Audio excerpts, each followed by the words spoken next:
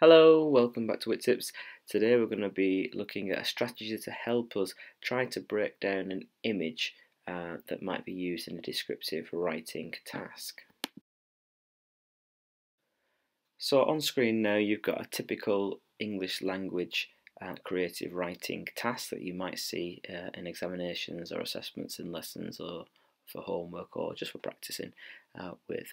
At the top there are some guidance, some bullet points if you will, about what we should be doing and what we need to check for, and the third one down there is what we're really going to focus on in this short video today, which is that you are reminded of the need to plan your answer. Good pieces of writing in examinations have good plans. They know what they're trying to achieve. That's probably the most important part before you set out writing. What is it that you're trying to achieve? And I will try and help you with that today with a little strategy to break down the picture that you can see.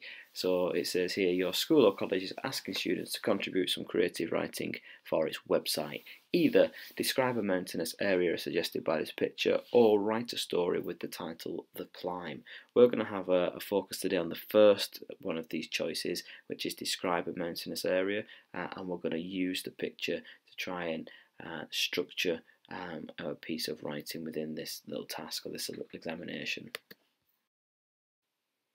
So despite having a choice of briefs that you might follow, tasks that you might follow, despite having a picture as well, the Bitmoji that you see on screen is an all too familiar sight for students in writing assessments. Writing is one of the most difficult tasks I think we have to do within GCSE education because it's bringing together an awful lot of different skills, and often at the end of quite a long exam, sometimes students have spent over an hour on a reading section at this point and are already feeling mentally fatigued, mentally tired, and it's a difficult thing. You're faced with a blank space and a blank page, and that can be quite intimidating as you try and get down your thoughts against some very tough time constraints. Today though, we're going to be looking at how we use the picture as a springboard, as something that will take away this kind of this anxiety, if you will, of the blank page and struggling for ideas, because hopefully this strategy is something that you can transfer to any task that you get where there is a picture involved. So I've chosen this picture on purpose because it's quite a big picture. Now sometimes if you get a picture like this, you could feel a little bit daunted, a little bit anxious about trying to cover everything or trying to avoid the obvious, and you mustn't forget that the picture is there. It's a springboard, it's a stimulus, it's there to set you off on your ideas and your original threads and your original writing that you're going to create. Okay, so this one, even a big picture like this, or especially if you get a big picture like this, we're going to need to try and break it down. So the very first thing that we need to do with this picture is to draw on a rather large Z, which will then make your image look a little bit like what you can see in front of you. Now you could do this with a highlighter, you could do it with a pen, you can do it imaginary in your mind. It doesn't make any difference whatsoever to the plan that we're going to make in a second, and it's something that you can do quite quickly having looked at your picture to help you break it down. Once you've done that, then you might want to look at the different lines that you've created on this set, and my advice would be then to try and pick out an object on each of your 3 lines, sometimes more than one object depending on what the lines are covering. So if we have a look at this, I've circled the top there at the top of the Z, and I'm thinking about the sky. As I come down, I'm looking at the hills in the background. As I come down further on the Z line, the diagonal line, I'm looking at the clouds, and then at the bottom I'm looking at the ground and the grass in which the person is stood upon. Okay, so it's given me points that I could describe, so I can then start to plan my description and think, right, I am going to start off with the sky, and it gives me some kind of focal point, and I'm going to kind of follow this down, if you will, from the top to the bottom of the picture, picking out these objects that I think are interesting and that might need some description, or might be interesting things to choose to describe in my piece of writing. So once you've done that, the next part of this step, as it's called the hourglass, is to turn this Z into an hourglass style shape. So we take our bottom of our Z and join it right back up to the top to make the hourglass figure. And obviously, as we've done that, we're going to then pick out some more objects on the line, returning to the top. And it's this bit which makes your writing a little bit more structured and a little bit more effective. Okay, and we'll look at why now when we talk about the objects that we're going to select. So as you can see from my example here, what I've selected coming back up on the yellow line is now to finally focus in on the character. You can see, and your circles don't have to be the same size depending on what you want to cover, and your circles can actually indicate to you how much time you want to spend on each particular object, and then it gives you a way of seeing your paragraph sizes as well in your head. That's a small circle because I don't want to spend too long on that, so that's going to be a smaller paragraph. This is a bigger circle because what's in there is a more note in the picture, and therefore I want to spend more time describing that as well. But really, as we come back up there, the key with this hourglass figure is to try and make sure that an object on the line joining back up somewhere is an object that you've already talked about. So for me, if you look at the yellow circle at the end of the top line, looking at the sky, I'm returning back to it. So I've started my description off with the sky, and then to complete it in some kind of cyclical structure, I'm going back to the sky as well. And the reason why I've chosen to put the yellow circle at the end of that top line of Z is, as you can just see in there, there's a slight crack in the clouds, which I think is quite an important place to finish on.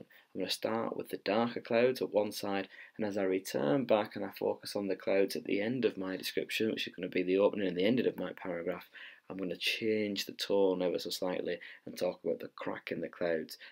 So I'm coming back to an object, but I'm changing the way in which I've talked about it, or the reader or examiner has thought about the object before in my piece of writing, and that's quite effective and quite powerful. So, although we're 7 minutes into this video, that would have been a 30 seconds to 1 minute task in the exam, where I quickly look at my picture, I draw my Z on, I select my objects, I fix the hourglass figure up, I go back up, I pick out an object that I've already described and I return to it and try and change the way that my examiner and my reader feels about it.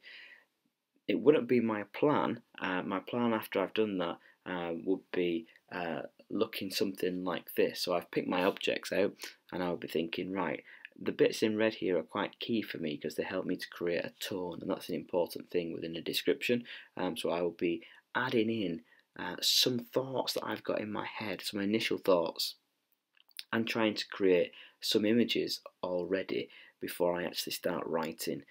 Because they're quite an important thing. So you can see here that I've started with number 1, describe the dark foreboding sky. So I'm setting this kind of dark tone, and at the end you can see there on point 6 that I'm returning to the sky, but now the focus is on the sun cutting through and it's on hope.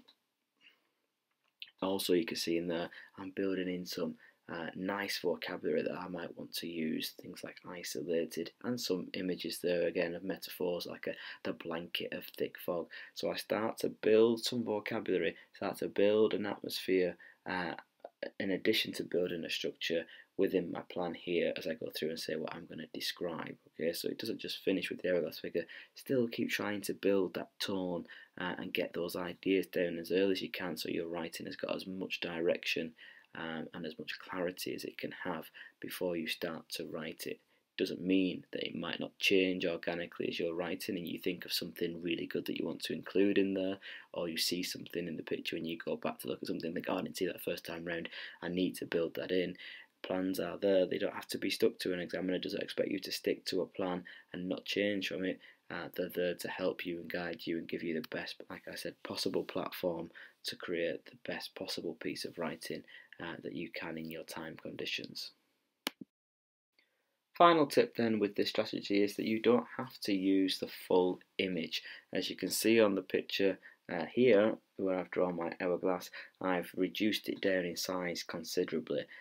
So I'm just focusing on an area that I want to describe because that fits and focuses my description. So I've ignored the sky in this one and I'm focusing a lot more on the character within the picture.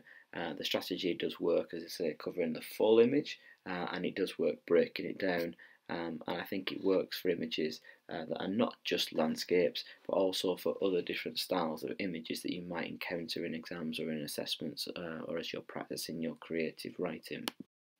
So, for example, if you look at the two images that we've got here, they're much closer up, containing pretty much one dominant object in each one, but the hourglass formation still allows you to break that object down and give you different elements to focus your different paragraphs on. Okay, so there's another paragraph hack in here as well. If you struggle to paragraph, as you move on to your different objects within your object, then you can change that paragraph as well, and you're still building up to that return, whether it be the dog's eyes that you want to return to, whether it be the eyes of the street performer that you can see here that you want to return to. You still complete that nice cyclical structure with this hourglass formation, so it's quite a powerful way of breaking down any image that you may encounter in any writing task.